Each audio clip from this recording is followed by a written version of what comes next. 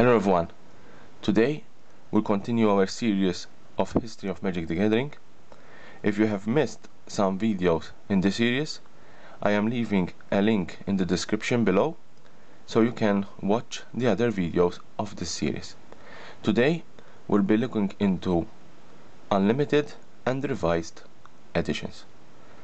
Unlimited edition, it is considered as the second edition in the sets of Magic the Gathering. Alpha and Beta are considered as the first edition, and Unlimited edition is the second set of the game.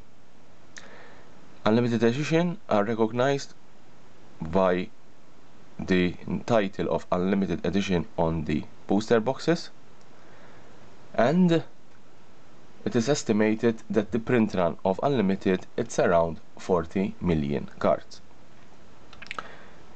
The booster boxes, as you can see, they are identified by the word Unlimited edition, by the code WC16500, and the seal. They have a circle seal and no logo on the seal of the box. The set featured most cards available in Alpha and Beta, especially the Black Lotus and the Power 9 cards. Another feature of this set is the white border. Alpha and Beta had a black border, while these cards had a white border. Above the Power 9, we also had the dual lands printed in the set, and some famous cards from this set. We have Demonic Tutor, Wheel of Fortune, and the Mana Vault. When this set ran out, because the print run was very low, Wizard of the Coast issued the third edition of the core set, the revised edition. The revised edition is identified with the title of revised edition on the booster box, and they are very similar to Unlimited, but there is a difference between one card and the other.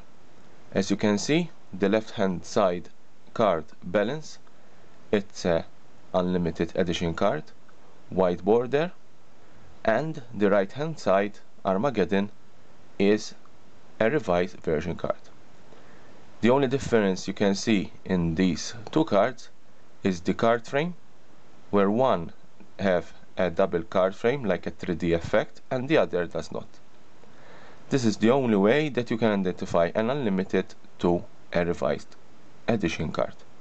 Also, as you can see, both sets didn't have no expansion symbol and no rarity symbol.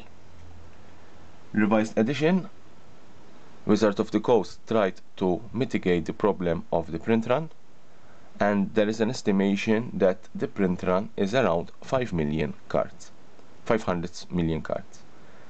This solved the problem of the distribution and the demand for these cards.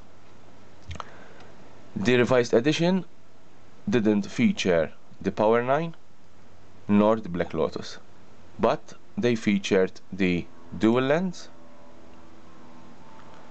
and some famous cards that we are still playing today: Wrath of God,